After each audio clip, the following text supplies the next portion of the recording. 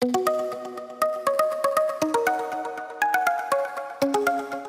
what's up friends? Welcome back to my YouTube channel and thank you for checking in today. I hope it's going pretty well. So today, this is gonna be the third part of my series where I'm going over Photofox and how you can kind of edit your pictures and do some really cool photo editing all from your smartphone. And today's video is all gonna be going over how to use the overlay feature on there, use multiple layers, as well as kind of draw to make your own shadows. So let's go ahead and let's jump into it. I'm gonna pull my phone screen up right here. Boom. Right now, what you're seeing on here is you're seeing our model's face. Just a black and white picture of our model. And what you're gonna do is when you go into select your stock picture, just go ahead and type in face and you're gonna see that. So the next thing we're gonna do is once you have that on there, on our layers panel on the right hand, we're gonna click on our only layer, the woman's face, press on duplicate. Now we have two layers of the same thing, so nothing looks different by selecting either one of them. But we select the top one, we go down to the bottom under the layers tab in our toolbar, there's H flip, click on that. So now we can see that that light is switching back and forth from right to left depending on how we're rotating our layer. So we want the shadow to be on the left hand side. With the top layer selected, go ahead and press opacity. We're gonna knock that down to about 50%, so it looks like the two layers are just one. The shadows are on both sides. You'll see why we really need to do this later on. So once that's confirmed, go ahead and press the little arrow up, and we're gonna go ahead and save this to our camera roll,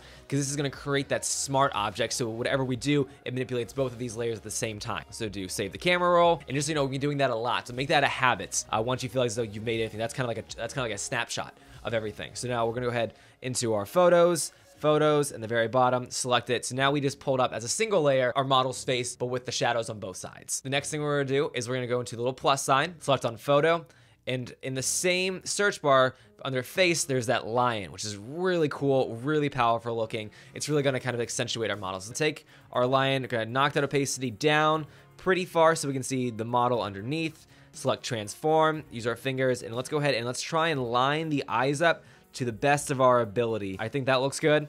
So now what we're gonna do is raise that opacity back up. You don't have to do this, but this kind of makes it a little bit more dramatic in my opinion. So now we just see our lion's face over there. But we're gonna do blending right over here, and blending gives you multiple options for this, and you can kind of see the prompts that come up with normal, overlay, multiply, all of those, and you kind of see how the model in there kind of fades into the background and kind of adjusts the opacity in a certain way. But what we're gonna do here is we slide over, there's the option in there, it's color burn. Click on that one. Look at that, that's pretty neat. We've already blended that line over our model's face. So the next thing we're gonna do is go into layers, handy dandy, eraser. Tap on eraser, and we're gonna go ahead and go around our subject, making sure not to get any of the model and just kind of making that blend in, getting rid of that background.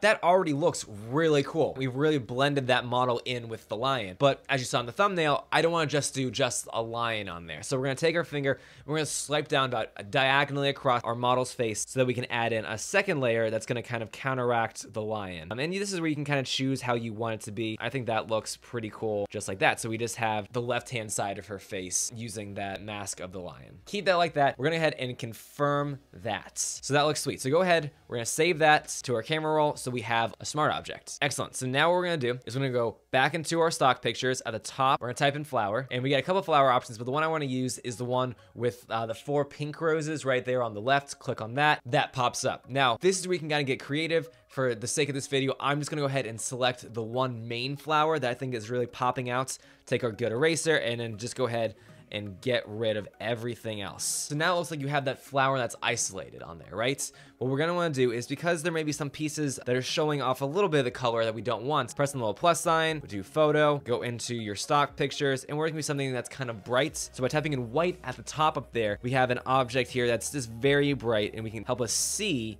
if there's any other colors that we're missing. So we can see that our flower object really is just the pink, and the blues and all that are gone. Get rid of that bottom layer, click on it, delete. Go ahead and save this as our smart object into our camera roll. Okay, so now that you have that saved, go ahead and open up the model with the lion's face that we have right now. Next thing what we're gonna do is we're gonna do add the layer, photo, and in that flower that we recently made, go ahead and pull that one up and then kind of put it wherever you want it to be. We're gonna go ahead and do blending again, slide over to color burn, and then you can add that in. See, as you can see, it really just blends in with the model, and so that's why we had to do the flip, because if we hadn't done that, we wouldn't have been able to see on the left-hand side where the model's shoulders and neck were. So we're going ahead and just gonna put these over on the side, make it a little bigger so we don't have to make too many, because we're gonna start duplicating these layers. So put that there, looks cool. Now clicking on the flower layer on the right, we can go ahead and select duplicate, Great, click on that. And now we're just gonna move our finger and move the duplicate layer over a bit. And we're gonna go ahead and keep washing and repeating that until our entire left side of the model is gonna be covered with flowers. And in Photofox, you only can have up to 5 layers available. So now we've kind of run out. We've only been able to put 4 flowers on our model. So this is where that washing, repeating of saving to our camera roll, and then re-adding it, going into your photos, clicking on the most recent one, and that condenses and bounces it into a single layer. So keep doing that, and then you can keep adding in your flower, color burn, and then just kind of move that around. Awesome. So now that you have that with the flowers on the bottom, the line on the right, you consolidate that all into a smart object into one layer. You're left with something like this. And that looks cool, but there's parts of this that just, they're not filled in yet.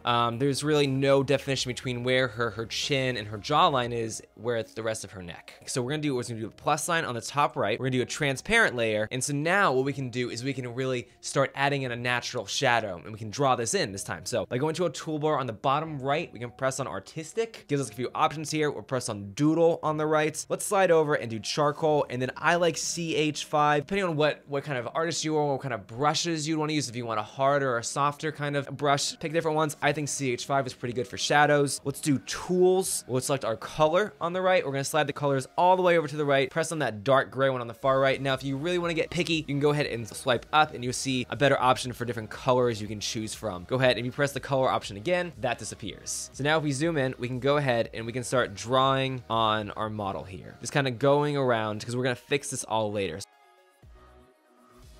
It looks good, right? No, it looks terrible. Of course it looks terrible. All right, confirm that. So now what we're gonna do, you guessed it, we're gonna do blending. With the top layer selected, what we just drew, plus some blending, go over and we'll do color burn. And look at that, we've added a dark shadow on there. But let's say like, oh, you know what, I'm missing a little bit under her chin. I want that to be just a little bit darker. No problem, go over to artistic on the right, doodle, go ahead and select your brush again, and get that all set up. And now what we can do is if you zoom in, since blending's already been selected, and you could have done this from the beginning if you wanted to, if you start drawing, it's just gonna add the blended in part. So now it already looks like that natural shadow, so you can really see how you want it to be. Make it maybe a little bit darker right in the little crevice over there. Pull back, and there you go. Now you've added more light to your model, and you've kind of artistically added a shadow onto there to make it look more natural, and again, a blending of 2 different objects. And that's it. You can definitely spending time to really get things where you wanted them to be, work on those shadows, to focus what you wanted to accent and what you didn't. I just want to get a basic understanding of what the tools were that you could use here, how great the blending tool is in Photofox to really just kind of sculpt all this out together and blend those two